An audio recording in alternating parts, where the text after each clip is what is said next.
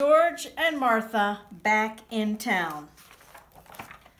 5 stories about 2 dear friends. Story number 1, the box. Martha noticed a little box on George's kitchen table. "Do not open," said the sign. "I won't," said Martha. "I'm not the nosy type."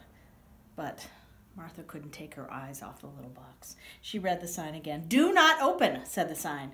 Martha couldn't stand it. "One little peek won't hurt," she said, and she untied the string. Out jumped George's entire collection of Mexican jumping beans. "Oh, my stars," said Martha. It took Martha all afternoon to round up the Mexican jumping beans. One yellow one gave her quite a chase. When George came home, Martha was reading a magazine. "You seem out of breath," said George.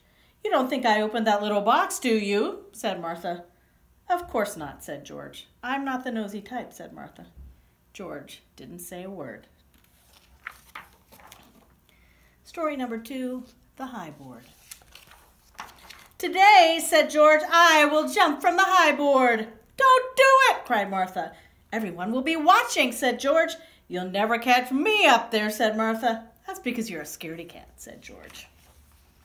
But then, when George got up on the high board, he lost his nerve. "I can't do it," he said, "and everyone is watching." His knees began to shake. "I'll be right up," said Martha. Martha climbed up the ladder. "Now what?" said George. "I'll go first," said Martha, and she jumped off.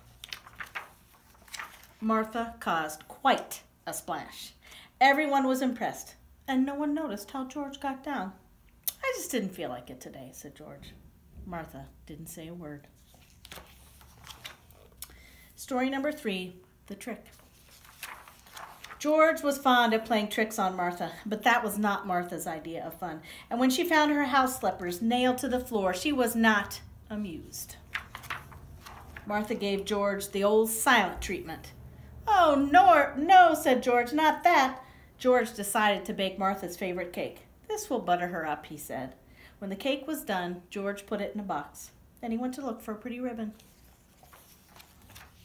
"I have a surprise for you," said George. "It's another trick," said Martha. "Not this time," said George. "Then you open it," said Martha. "Very well," said George, "I will." Martha bit her nails while George pulled off the ribbon. Out jumped 1 rubber tarantula, 1 stuffed snake, 4 plastic spiders, and 2 real frogs. "Egad!" cried George, "I've been tricked." "And by the way," said Martha, "the cake was simply delicious." Story number 4, the job.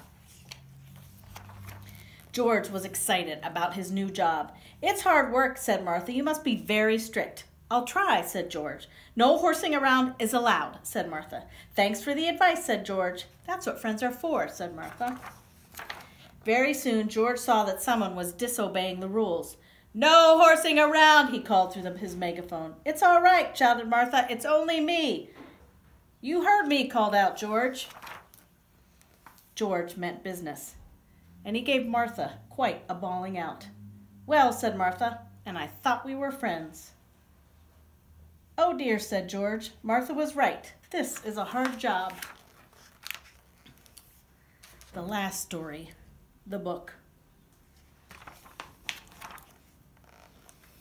George was all nice and cozy. "May I join you?" said Martha. "I'm reading," said George.